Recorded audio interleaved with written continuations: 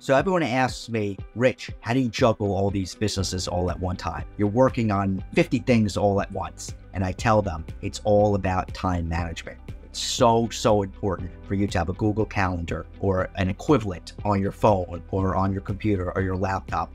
And I think it's very important, and it's been very helpful to me, to each day have a little bit of a to-do list on your calendar and tell yourself, okay, great, I'm going to be working on this between these hours and this between these hours.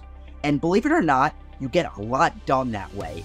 And what I like about it is it's not overwhelming, because in my mind, I'll have so many things to do. And I think to myself, how am I going to get it all done? But I have it all written down. A business is like your baby. When you start a business, it's like starting a family. You need to tend to it. You have to nurture it, right? And you have to give them time.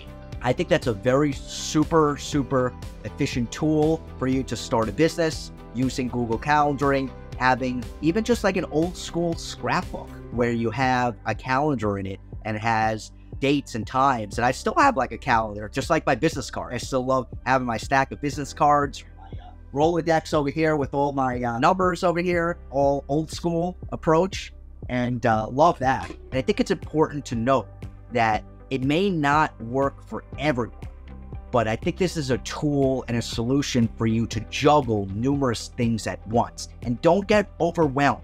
If you feel that you are juggling too many things at once, right, you may have to drop a thing or two. And that's happened to me numerous times before. I think it's really all about time management and also knowing when to say no and to stop. I've asked this question to a lot of people over the years. How do you juggle many things all at one time? People have different answers. Some of them just say, I just go with the flow. I get the emails, I respond back to them. I could be working on 5 things, and if I get an email from this business, I respond. And I've gotten numerous responses to that, but I like to focus on one thing at a time. I'll go back to my emails on my events company and respond back to the emails with that particular email address and get back to those people within that time period, so that my mind is not constantly changing and having to go back and forth to different businesses that I own, because they're all different, right, in a sense. They're all like unique industries. It's great. I think everyone should have time management skills, whether or not you own your own business, whether